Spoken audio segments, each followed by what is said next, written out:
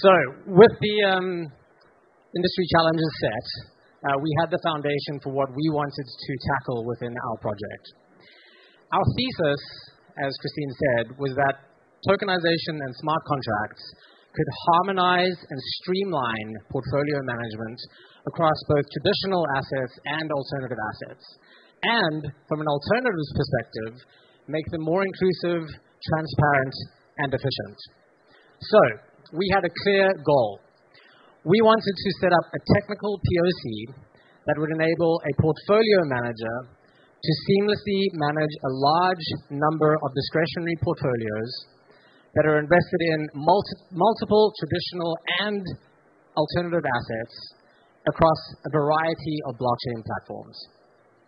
To do this, we assembled leading asset managers and blockchain solutions providers to create a holistic ecosystem that we could test. Apollo, JP Morgan, and WisdomTree provided traditional and alternative assets to be tokenized. And in order to set up this fragmented environment, we had Onyx and Oasis Pro tokenize these assets on 3 different permissioned blockchain environments. We had a permissioned zone of the Provenance blockchain, the Onyx Digital Assets platform, and a permissioned Avalanche subnet.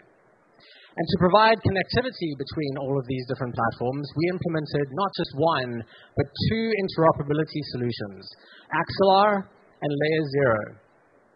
We also implemented Biconomy to show that from a fund manager perspective, we can enable seamless, easy access to blockchain environments.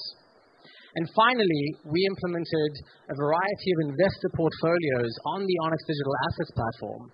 And these were set up as smart contracts that basically tracked positions in these funds across the different blockchain platforms.